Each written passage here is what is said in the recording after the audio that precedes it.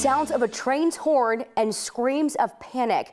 They are the sounds that led up to what you see here as a police cruiser got crushed by the impact of a train. Now, we've shown you this video before more than once, but what we're going to show you is something you may find hard to watch, so we do want to warn you of that right now. What you will see is the moment the train crashed into that cruiser with a suspect inside. That suspect is alive. This happened a week ago in Weld County. 9 wants to know investigator Jeremy obtained this video. Jeremy, it's very intense. Yeah, let's set up what happened here just before the collision. Platteville Police were responding to a 911 call about a road rage incident with a gun. They pulled over a 20-year-old woman and parked their police cruiser right on the train tracks. Shortly after they cuffed her, they placed her in the police vehicle, and then after that, the train collided with the police car. We've obtained an 8-minute clip edited and redacted by Fort Lupton Police, who also responded to this stop. This is some of what their body camera and dashboard camera captured. What you're seeing is police dashboard and body camera footage as Fort Lupton Police help another police agency. They're responding to a road rage complaint involving a gun. I'm right behind you, Vasquez. I'm going to your passenger side. The Fort Lupton officer pulls up behind Platteville Police. You can see their unit is parked right on train tracks during the stop. Turn around! Turn around! Put your hands up higher. Keep your hands above your head. Don't move. What's going on? Why am I here?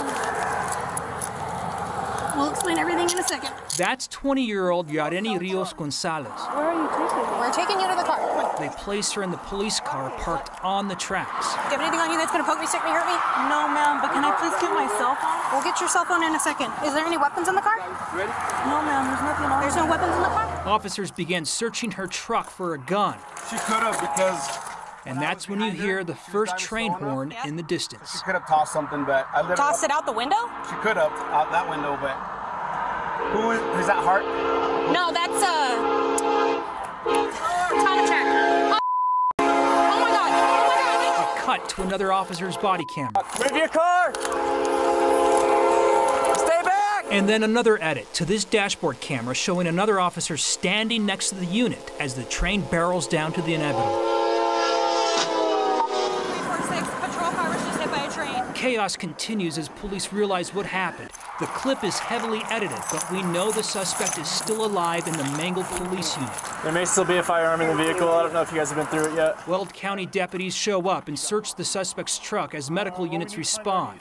One of them notes a weapon is found. Here's your gun. Amazingly, Rios-Gonzalez is alive with 9 broken ribs, a broken arm, a fractured sternum, and numerous other injuries to her head, legs, and back.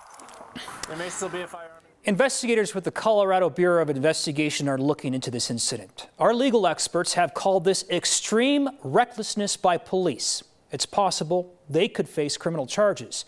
So far, the woman here, Rios-Gonzalez, has not been charged for the road rage incident.